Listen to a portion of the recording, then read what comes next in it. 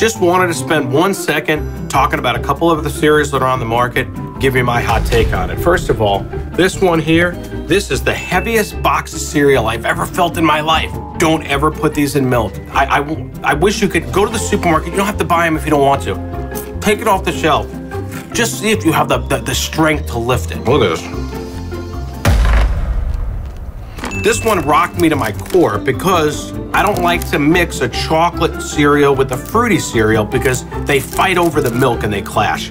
So when I saw Captain Crunch come out with chocolatey berry crunch, what is this sweet madness? Don't ever underestimate the people at Captain Crunch. Then I discovered this one, and there's little powdered mini donuts. The donuts, I was kind of looking forward to these with great anticipation. No, sir. No, ma'am. Boring. And then I saw this craziness. I guess they weren't satisfied with the business that they were doing, selling their actual Pop-Tarts. So here's the first thing I don't like. They don't look like Pop-Tarts. Don't call something a Pop-Tart when it's a mini-wheat and expect me not to notice. I mean, look at that. We all know what a Pop-Tart looks like. The taste is pleasant. It's pretty good, but it doesn't taste like a Pop-Tart.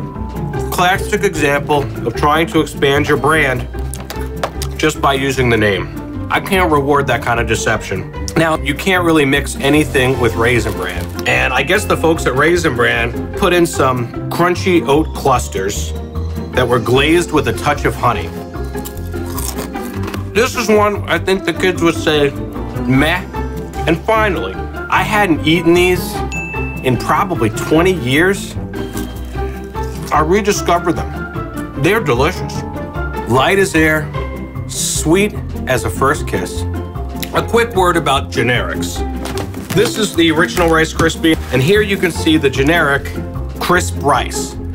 But I think if you taste them, no, you know what? You need the actual Rice Krispies. You cannot make good Rice Krispie treats with the generic. This, of course, we all know is Fruity Pebbles, one of my all-time favorite cereals, and Fruity Dino Bites, which I just think is hysterical. Here's the actual Fruity Pebbles. Here's the Fruity Dino Bites. The color mixture is the same. Well, let's see. I mean, there's only one way to tell for sure in there. Unmistakable.